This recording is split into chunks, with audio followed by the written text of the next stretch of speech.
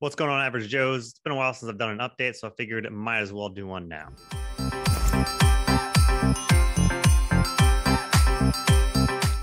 So how's it going? Thanks for coming back as always. If you're new around here, a new subscriber, thank you for subscribing, and check out all my other videos. Got a bunch of playlists in my channel, and I've been having some fun this Christmas season with some of my themed videos and my new intro and all those things.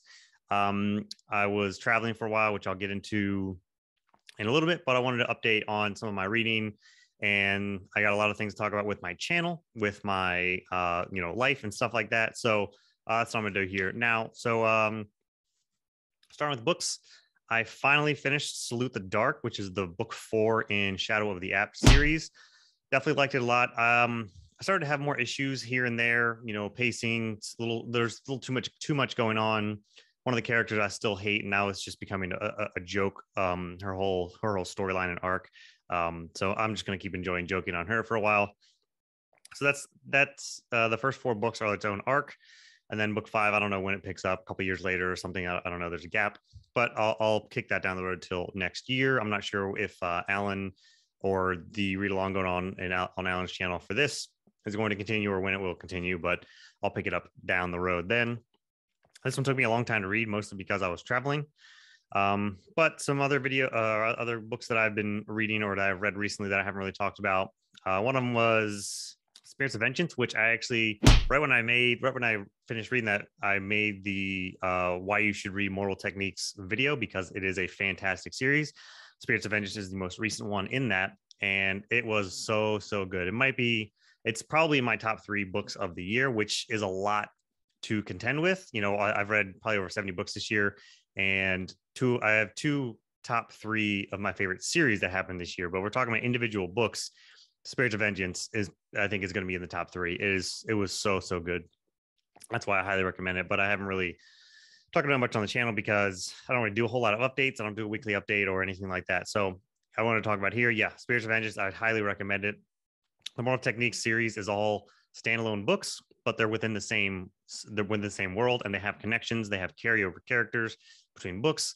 So highly recommend you check that one out, or check out my video on the Mortal Techniques, because they are so good. On the other side of that, I might have a possible second DNF of Tigana. So last year I tried to read Tigana, and I got a third of the way through, and I DNF'd it because it was just way too slow.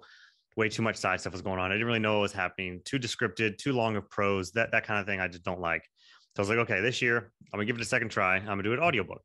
So through the audiobook, because all those things just go on and on, I was like, okay, I listened to at like 1.8 to 2.0 speed, and I'll get through it. But now I'm at a point where there's just so much side stuff happening, and like Guy Gavriel has some serious ADD. Like there is just this side tangent after side tangent of just like what, like I just want to know, does any of this matter, or are you just building a world? Like I understand and like world building. I like to have things sprinkled in, but like what actually matters here? Like I don't really care about half of these things, or do I? Should I? I have no idea. So I just don't think Guy Gavriel writing style is for me. So I'm on the edge of should I DNF or not, because even through listening to it, because he goes off on so many different side things, I zone out because I don't think all of it matters. And now I'm at a point where it's like, I don't even know who these characters are really, because I just missed some things. I don't know what's important. I don't know what's not. So it might be a second DNF for me for Tigana. I just cannot click with that writing style and all of the long, endless prose and just ADD writing style of, look, I'm just going to tell you all of this stuff about this magical fictional world that I made up, and something might matter, something won't, but I just want to tell you about all this stuff that popped up in my head. Anyway, yeah, so that's another Tigana struggle for me, and I know I'm in the minority with Tigana because I think I'm literally the only person that doesn't like it. Everybody else seems to absolutely love it. I'm going to try and push through, see if I can get farther into it, but I have a nonfiction book to get to first before I go back into that. Now going into, I'm almost finalized my 2022 reading plan. I gave a preview of it in my last update back in October, where I just had a list of the books. Now I've actually broken it down into my priority tiers, which I like to do. So if you didn't know, my reading plans for each year I make in priority tiers. I put a bunch of series and books that I want to read in that year, and then I prioritize them in priority reads, secondary reads, wild card reads, extras, things like that, or like series continue. So they're in different tiers and categories, and I base my reading off of that. And this year I did really, really well. I knocked out most of my priorities, a good bit of my secondaries, and then threw in some others. And that's how it should be. So I've broken down mine. I'm going to give another glance, go through, switch some stuff around, and see what might change. But I should be coming out with that maybe Wednesday, maybe the day after. I don't know. I got to see what my video schedule is going to be like.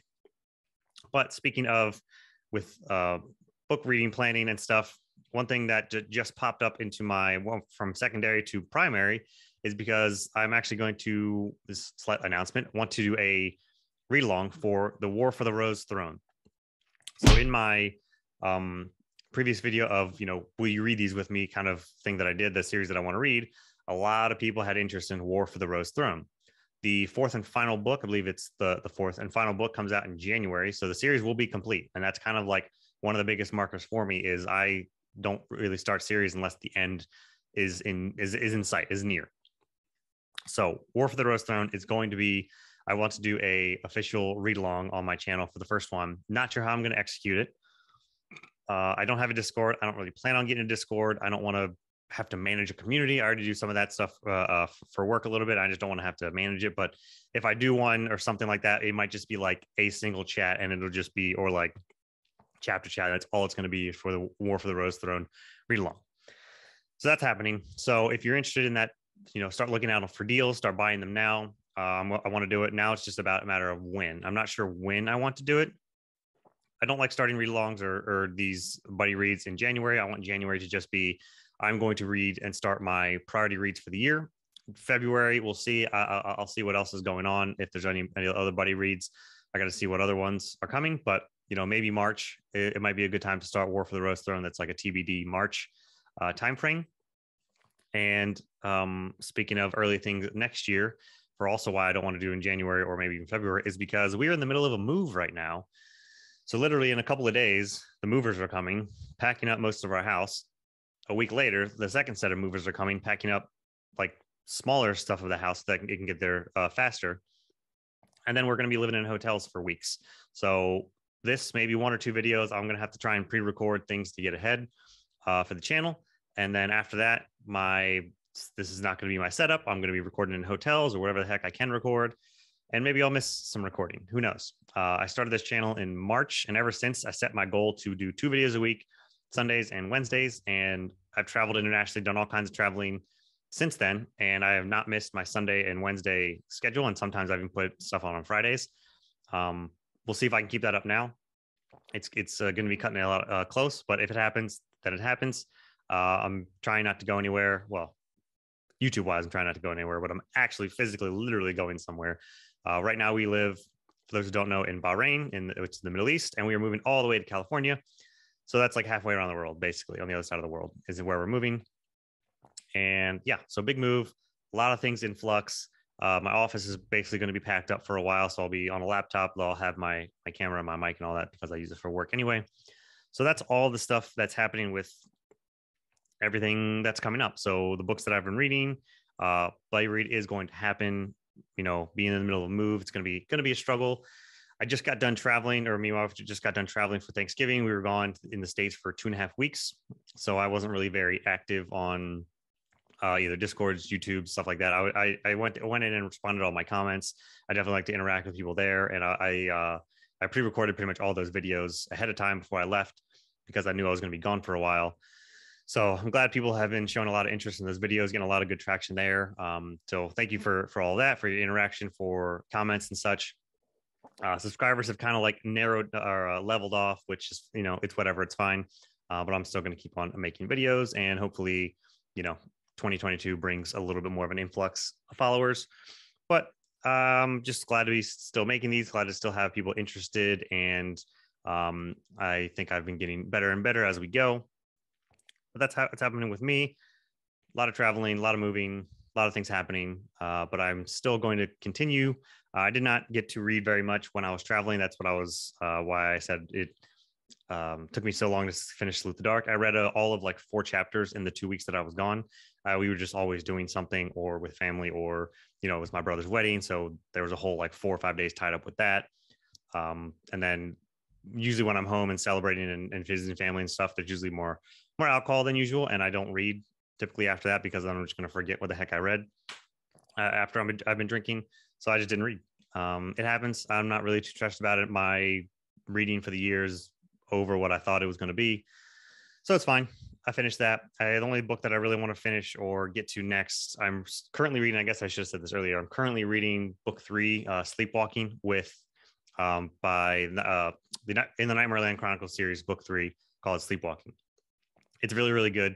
This one's taking an unexpected turn, but it's still, I'm enjoying it a lot. And the next book that I will read will be finally finishing the Books of Babel. The Fall of Babel is book 4. It came out last month. I didn't get to it because all my reading was halted, but that is the next one that I want to get to. And I'd really like to finish it this year, just because I'm supposed to finish it this year, because starting early next year is when I want to start my priority reads, and this one is not on next year's books, so I have to finish it this year, basically, is what I'm saying.